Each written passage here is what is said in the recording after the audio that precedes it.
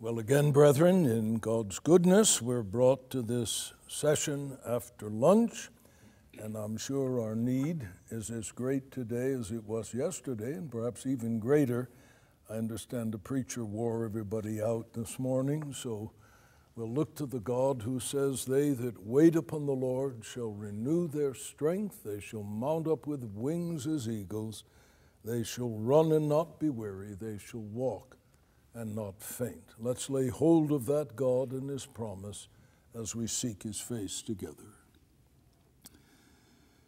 Our Father, we are deeply grateful again that we come to you, the living and the true God, the God who is our Father through Jesus Christ, the God who knows our frame, remembers we are dust, the God who delights to give freely good gifts to your children. You are the Father of lights, with whom is no variableness or shadow cast by turning. You are the God who has said that you are the giver of every good and every perfect gift. So we come and ask for the good gifts of your presence to quicken our minds, to strengthen our bodies, to give us the necessary physical and mental energy to engage the totality of our redeemed humanity, both in delivering this material and in receiving it. Father, we are a mass of sinful weakness, but you are a God of infinite grace and kindness. So come to us in that grace and kindness by the ministry of your Holy Spirit. We ask in Jesus' name, amen. Amen. Amen. It's very liberating to be honest with God, isn't it? Just tell him what he already knows and say, "Lord, here I am, a mass of weakness and sinfulness, but you're a gracious God." Well, in our previous lecture, dealing with what I have chosen to call corrective or radical church discipline, I spent the entire time simply to establish one point, namely the necessity for corrective or radical church discipline, and I said that that necessity rested down upon two massive pillars, the first constructed of the stuff of the words of our Lord Jesus, as found in Matthew 18:15 and following, and in several of the letters to the seven churches in Revelation chapter 2. And then the second massive pillar was that of the record of apostolic injunctions and apostolic practice in various forms of corrective or radical church discipline. Now, in this hour, we want to take up, secondly, the purposes of corrective discipline. In setting out these various purposes clearly highlighted in the Scriptures, I want to emphasize that I'm not treating them in a subjectively conceived order of importance, or that there is an assumed equality among all of them. Rather, as we look at the various passages dealing with the subject, several purposes emerge. Hence, the purpose of corrective discipline is not simple, but complex. It is not one-sided, but multifaceted. And as we consider them, don't look at them as though they are blocks stacked one upon another with either increasing, like an inverted pyramid, or decreasing importance, but look upon them as pieces in a pie. And wherever you start, keep looking at the pieces till you end up with the last one. So we're not looking at blocks that are setting forth some perception of degree of importance, 1, 2, 3, 4, etc. In setting out the biblical witness, I acknowledge my great debt to Jonathan Edwards and his excellent sermon on this subject found in Volume 2 of his collected works, and the very helpful little booklet by Daniel Ray, produced a number of years ago, Biblical Church Discipline, and in your notes You're told that it is now handled and printed by Solid Ground Publications. And in my present understanding, I'm prepared to say that according to the Scriptures, there are at least 6 distinct purposes for the administration of corrective discipline.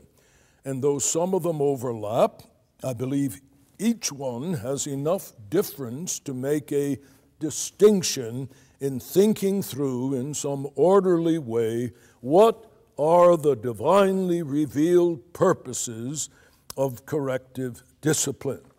And the first I address is this: the maintenance of the honor of God in His church.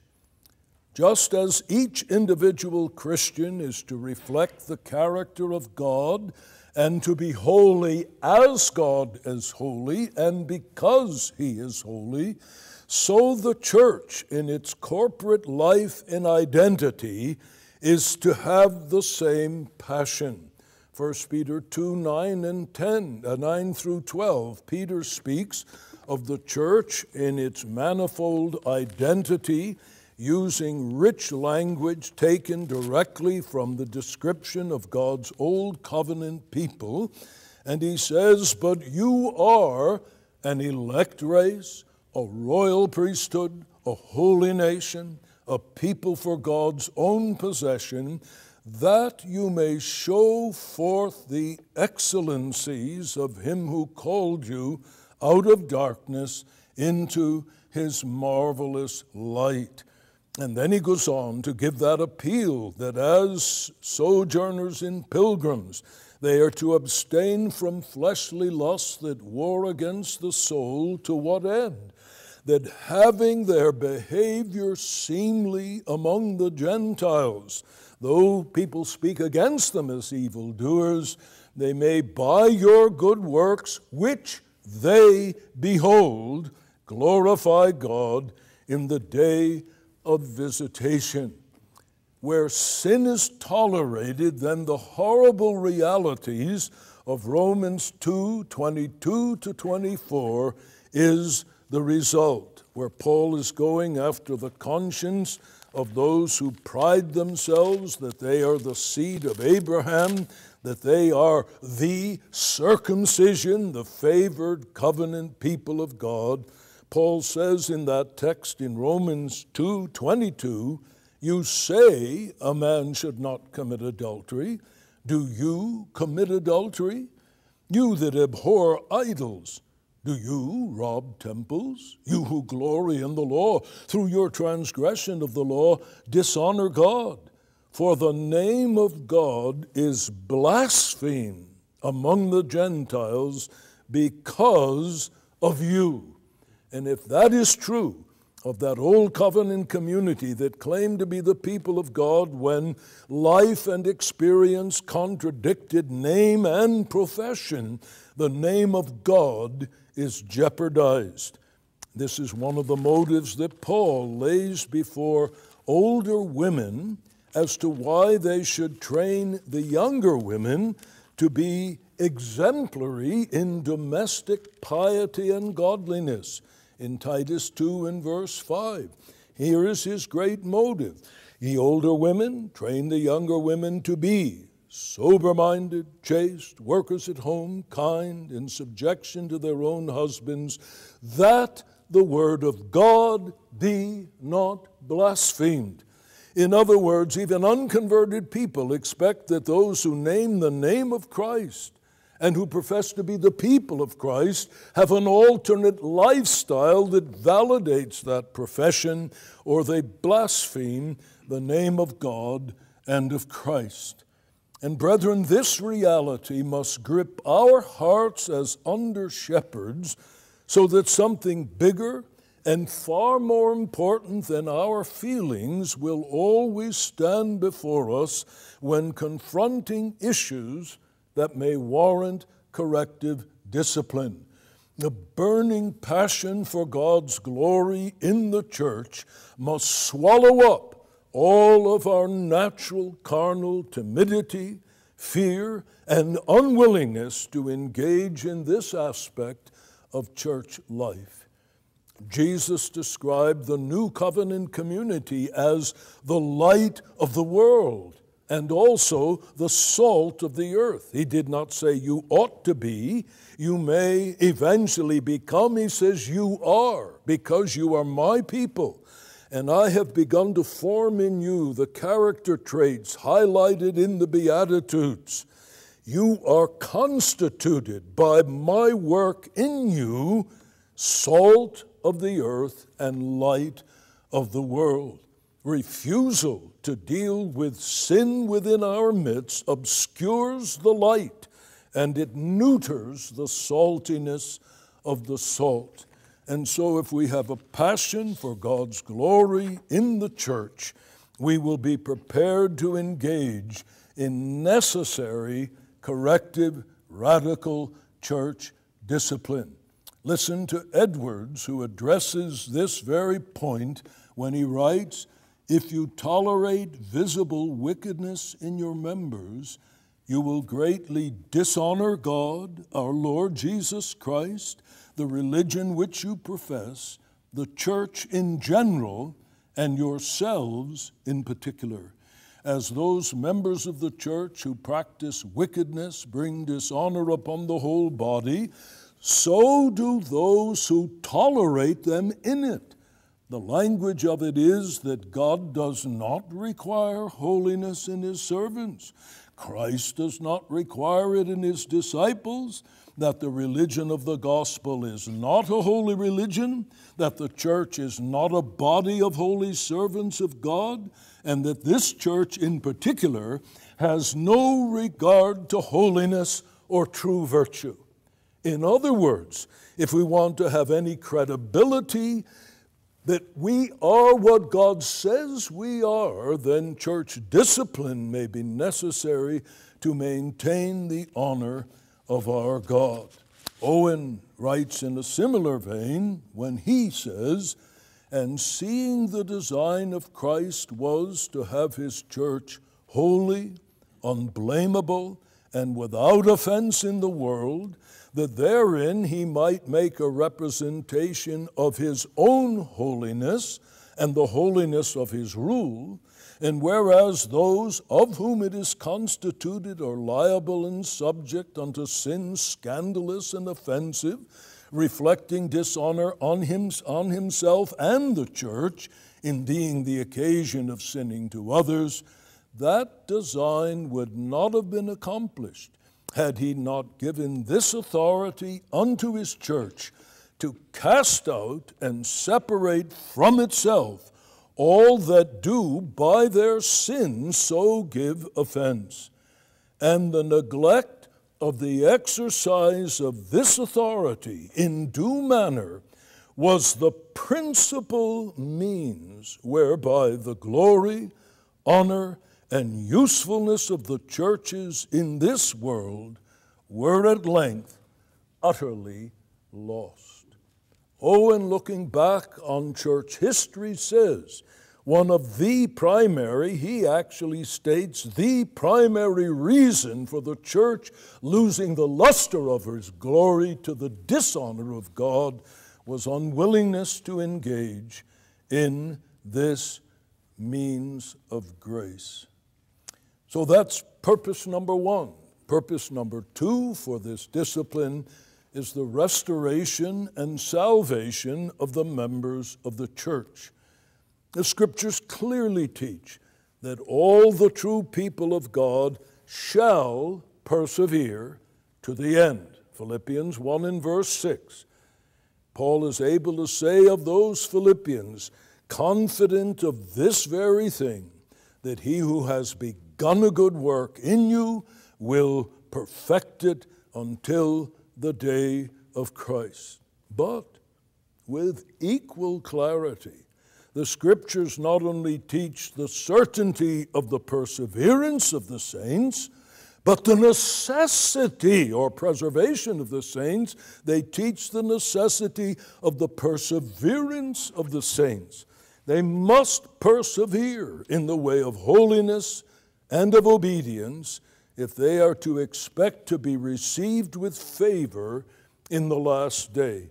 Matthew 22:14, he that endures to the end, the same shall be saved, in spite of the fact that because iniquity shall abound, the love of the many shall wax cold, but not of God's true people. They shall persevere in a context very antithetical to that perseverance, very much dampening their ardor and their passion to please Christ. Yet they must, as well as they shall, persevere to the end. Hebrews 10:38 and 9, after that sober warning against apostasy, the writer to the Hebrews again is confident that he and his readers are not of those who draw back to perdition, but of those who believe unto the saving of the soul. They cling to Christ in the death grip of true saving faith, which is always persevering faith. This being true, it is in this sense that corrective, radical church discipline is a loving act. An act in which love manifests its principled manliness and its grace. You remember after those strong words of our Lord to the Laodicean church, I'm about to puke you up.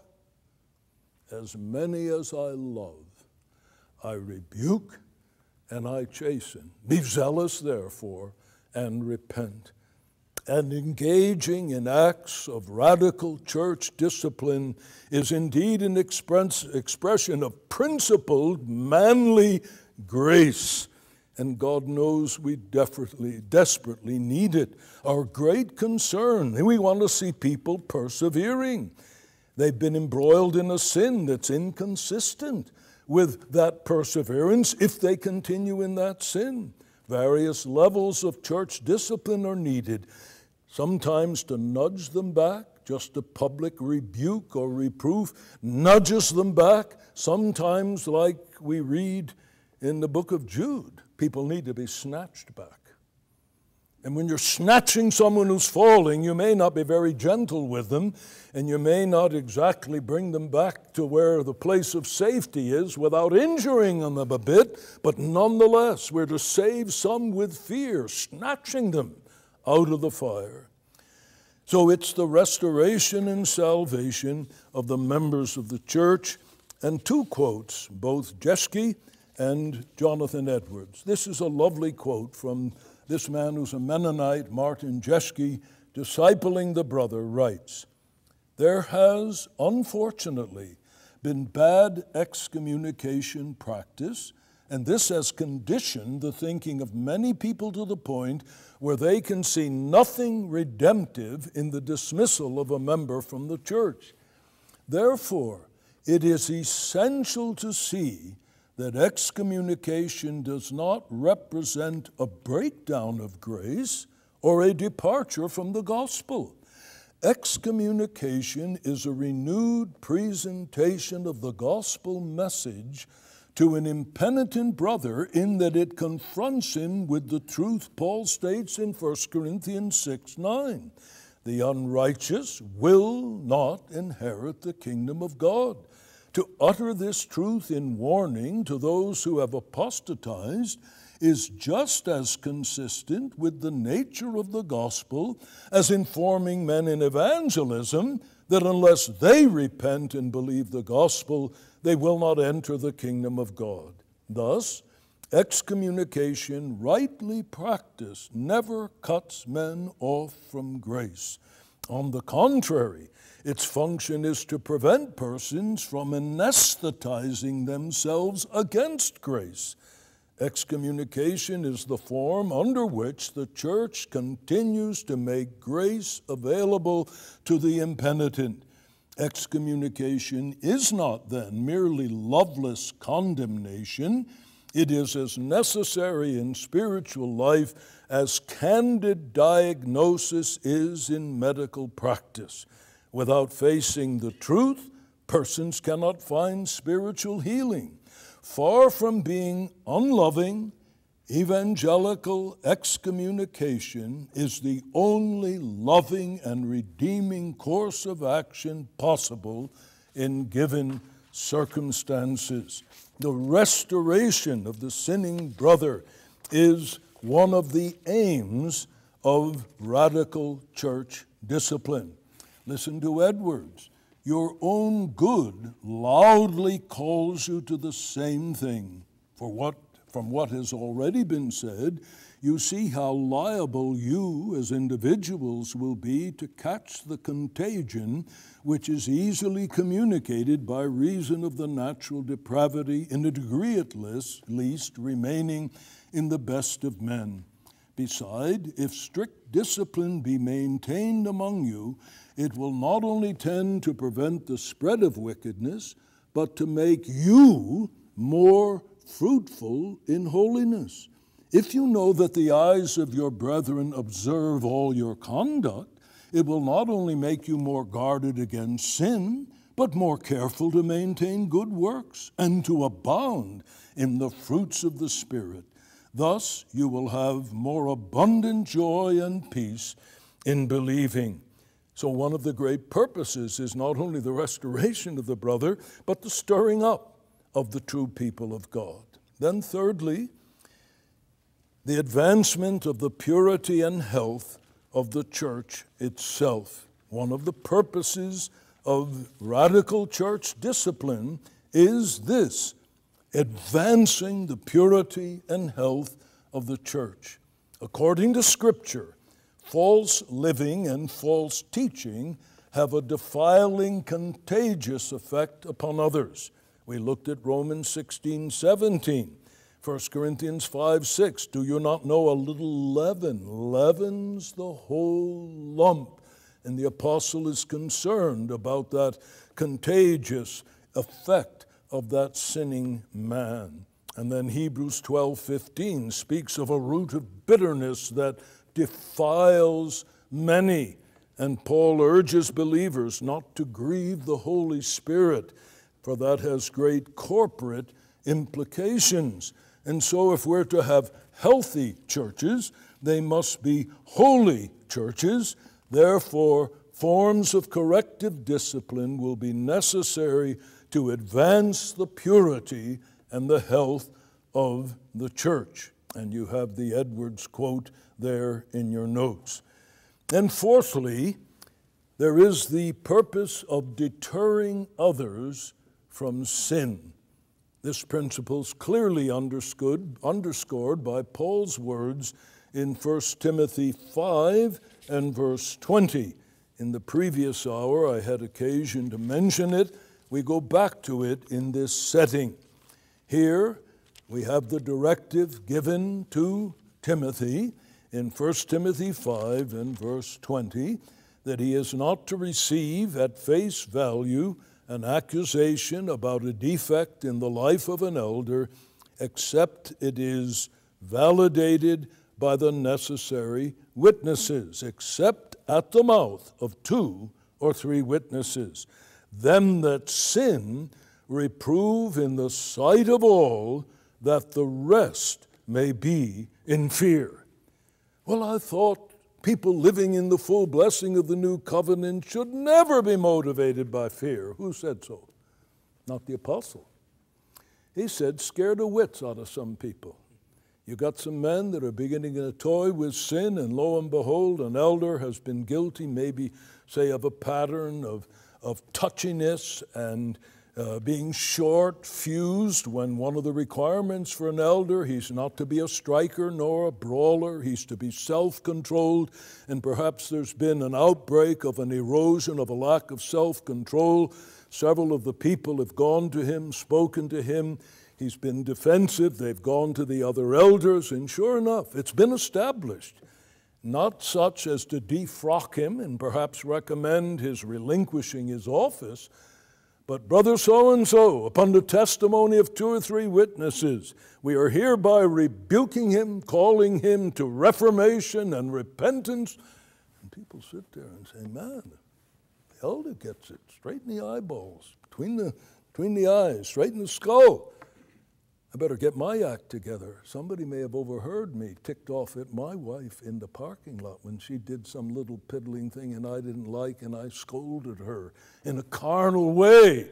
Or perhaps they've seen me in some other relationship. I better get my act together that others may fear also.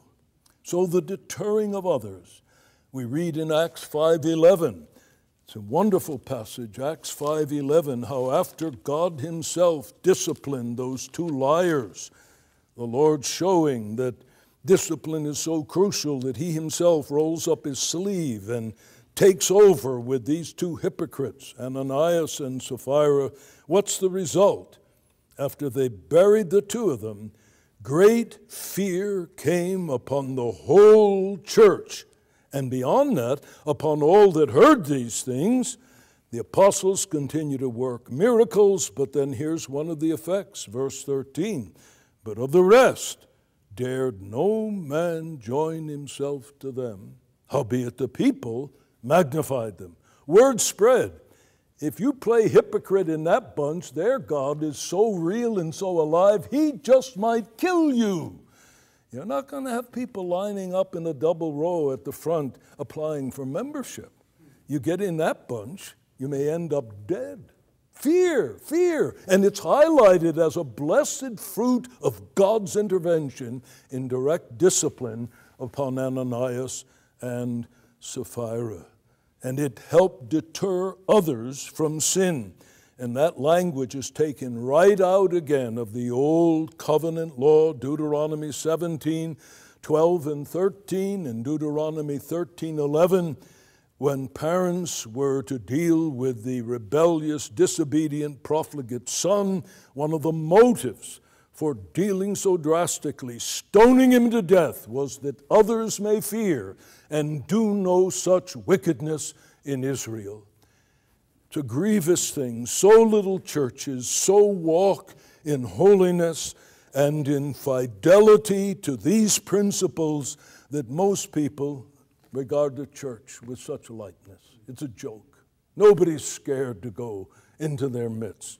Whereas the apostle and Luke himself in the book of Acts tells us this is a legitimate dimension of healthy church life. Edwards, well, I'll omit that quote, you have it. Quote number 22 highlights this very principle as well. But then there is a fifth purpose for corrective, radical church discipline, and I'm calling it the prevention of a judicial judgment of Christ upon the congregation, to prevent such a judgment. When one of those judgments is mentioned in Revelation 2 and verse 5, we have no reason to think that the Lord Jesus only spoke that once and would only in that situation follow through with his threat. Revelation 2 and verse 5. Here we read, "Remember wherefore you are fallen, and repent, do the first works, or else I will come to you and remove your candlestick out of its place, except you repent." Here the instance is not failure in church discipline, it's loss of first love. But our Lord threatens, I don't know what else to call it, but judicial judgment and the removal of the candlestick. In the church at Pergamos, it was the failure to discipline false teachers that exposed that church to the threat of Christ. Verse 16 of chapter 2, "Repent therefore, or else I will come to you quickly and make war against them with the sword of my mouth." Is it war against the errorists where Christ will deal with them directly? I do not know, but he says, I will come. Maybe he's saying, I'll make war against them that indulge and don't deal with these sins. Who wants to be in a church where Christ is at war with you? Not me. Remember the principles embedded in that historical incident recorded in Joshua chapter 7 concerning Achan and how the sin of one individual and his family crippled an entire nation. It's a frightening reality. Then according to 1 Corinthians 11:30, sometimes God will judge individuals within the church for their unrepentant sin that obviously has not been dealt with in a way of proper church discipline. For this cause, 1 Corinthians 11:30, many are weak and sickly among you, and not a few sleep.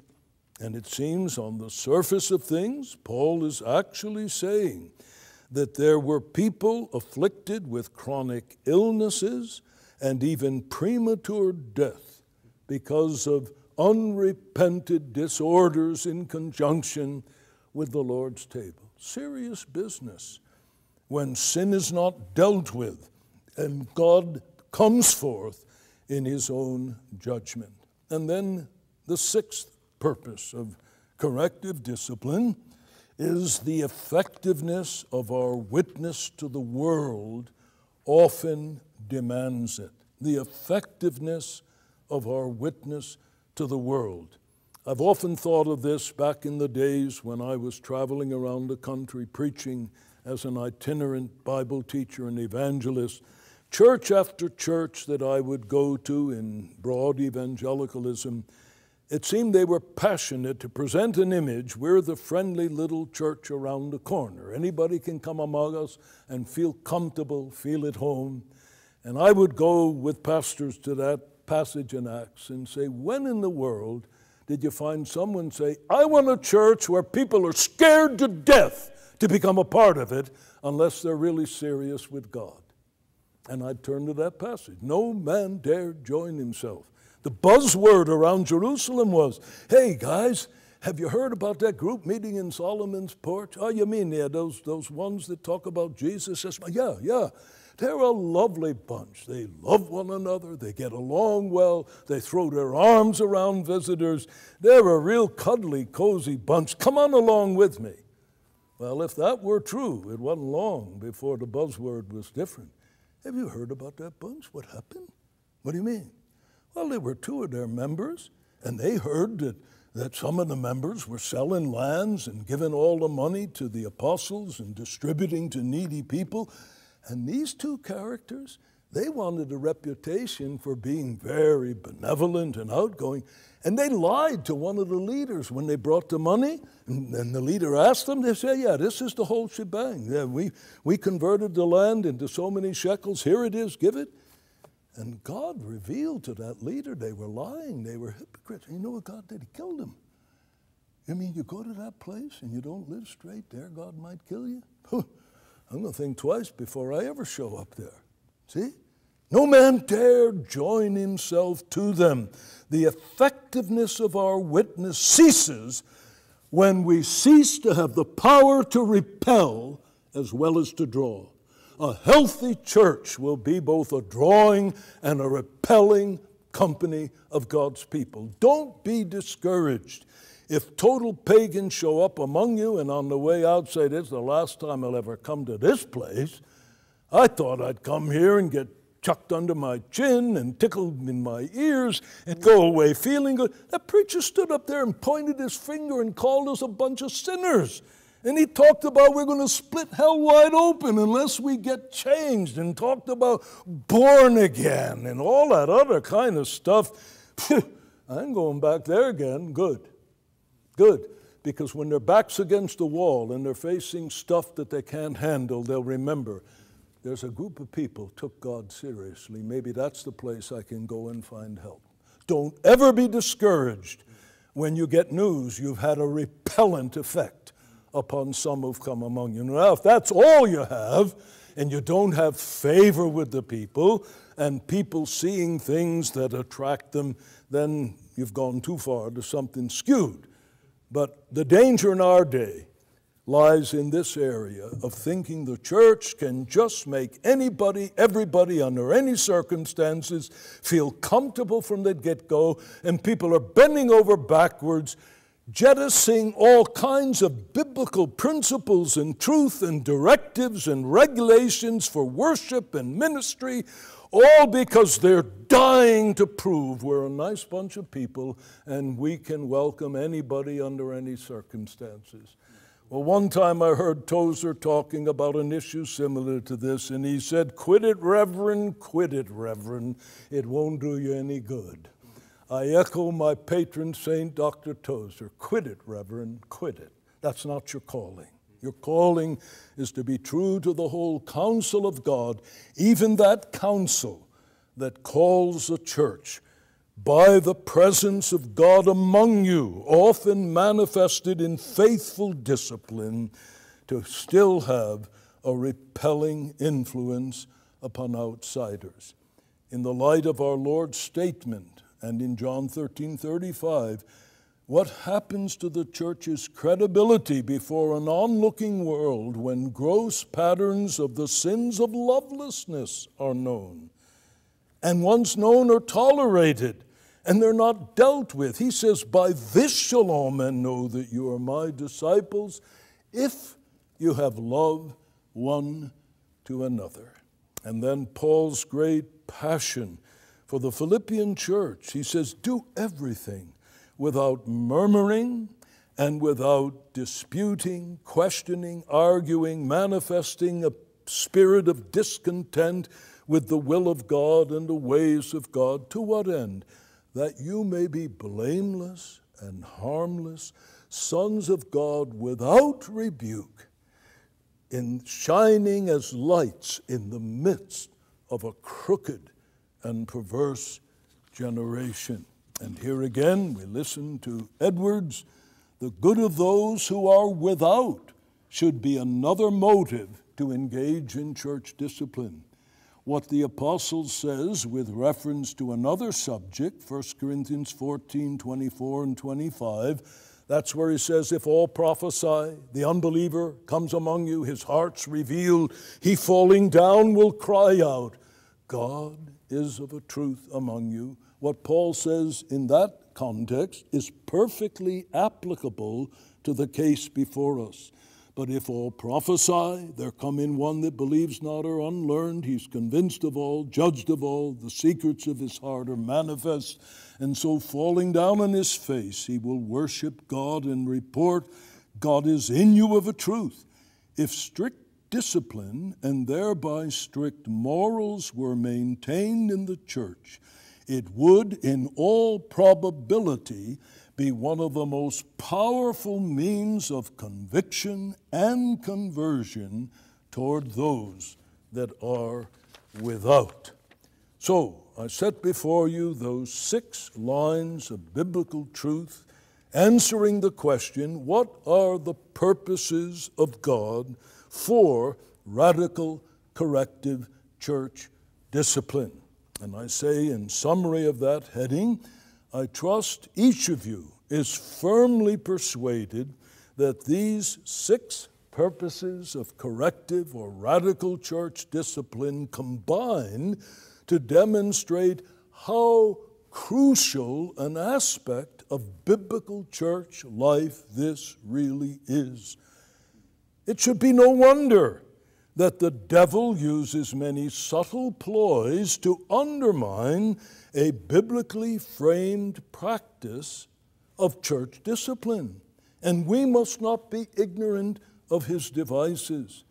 At the end of this lecture, I'll give you a rather complete bibliography of reading material that should be helpful, especially to you men, just beginning your ministry, or perhaps not even beginning it. You're in the midst of your formal preparation, gathering the tools to be a responsible, edifying expositor of the Word. And these things recommended in the notes, and to which I will make reference, these are the things that will help you to think clearly and then to expound thoroughly to your people very early in your ministry that this is a church that is not only going to frame its public worship by the Word of God and the regulative principle, is not only going to be given to prayer and have gatherings specifically to seek the face of God in prayer, but this is an assembly that is going to embrace from Christ those means to keep us a holy people and to make it evident that no one unwilling to walk in visible holiness will have immunity from the discipline of this assembly. So we've considered the duty of corrective discipline established on those two massive pillars, and then secondly, we've looked at the sixfold purpose for corrective discipline, and here we'll take a break, and then we'll take up the final 2 points, the major forms of corrective discipline, and then some practical counsels concerning this matter of corrective discipline. So let's pray, and we'll complete this hour. Our Father, we thank you that your word gives us light on our pathway, setting out these purposes for which you have wisely instituted the various forms of radical and corrective church discipline. And we pray that from that very first principle of passion for your glory to this final principle of desiring to have a true impact upon an onlooking, unbelieving world, grant, our Father, that in every assembly represented by these men, there would emerge a consistent, balanced, Spirit-empowered, Bible-directed engagement in this means of grace which you have given us. Seal it then to all of our hearts, we pray, in Jesus' name. Amen.